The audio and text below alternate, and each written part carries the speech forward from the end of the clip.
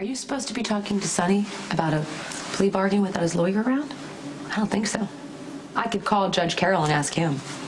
If you want to call the judge, be my guest. So listen, your son, Detective Falconeri, he didn't really like the idea of Jason taking your place. He thinks you're just gonna turn around and try to get a replacement hitman, go back to mob business as usual. So he recommends that you take the deal, or it's off the table. And you know what? Here I thought he got all soft on you. I'm confused. What is it that you want from me? You, in prison. Of course. Whether by plea or conviction, yes. Of course. What about Jason's offer? According to my bosses, it's a non-starter. You take the deal as it is, or trial continues, Morgan gets back on the stand, and we throw some real money into searching for Michael. You are going to regret messing with my kids. You think this is bad? Wait till I get you on the stand. Listen, Sonny, I am giving you one last shot here to save your kids from the trauma of testifying.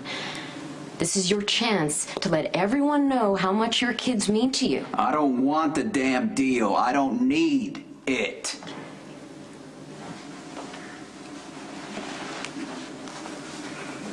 Carly and the baby were in jeopardy from a mad woman. That's why Claudia died. So I'm gonna go through your damn trial, waste my time, your tax dollars. And by the way, Miss Walsh, my kids know how much they mean to me. Sorry to disappoint you. Wow. You are gonna drag your children and your ex-wife through this hell to save your ass? That's good. That's fine with me. But whatever happens with your children right now, it's on you.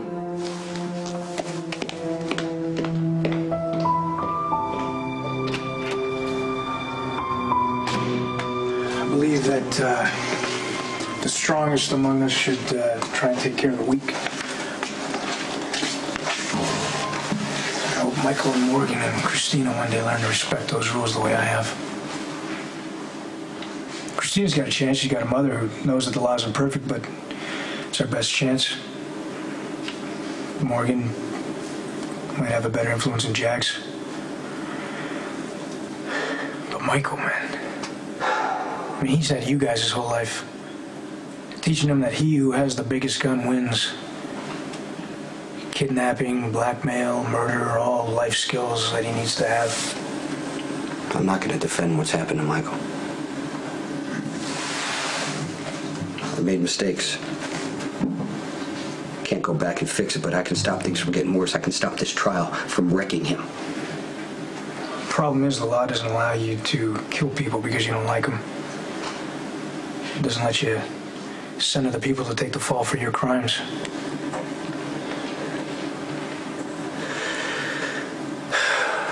You know what?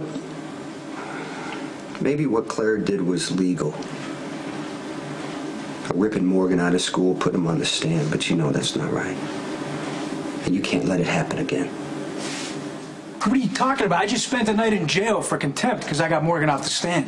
If you want to place blame, why don't you look at you and Sonny for propping him up? You go to prison, it's business as usual.